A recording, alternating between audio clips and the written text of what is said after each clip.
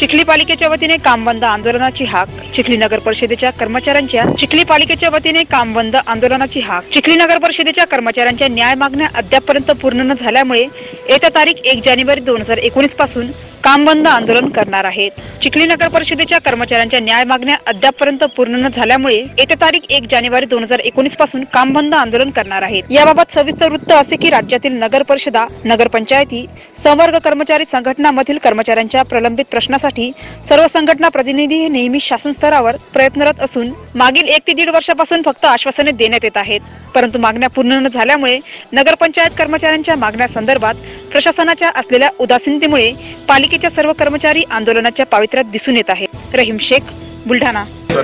सर्व नगर परिषद मधील कर्मचारी, संवर्ग कर्मचारी यांनी आज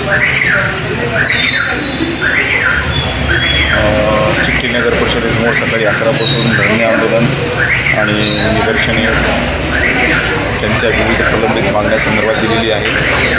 त्यांच्या मागण्या बऱ्याच दिवसापासून शासन दरबारी प्रलंबित आहेत आणि मुख्याधिकारी म्हणून मी माझ्या या सर्व बांधवांच्या सोबत आहे। त्यांच्या सर्व मागण्या रास्त आहेत, त्यांच्या शासनाने लवकरात लवकर मान्य कराव्यात अशी मी शासनाला विनंती करेन आणि त्यांच्या या मागण्यांचं निवेदन मी स्वतः माझ्या शिफारशीसह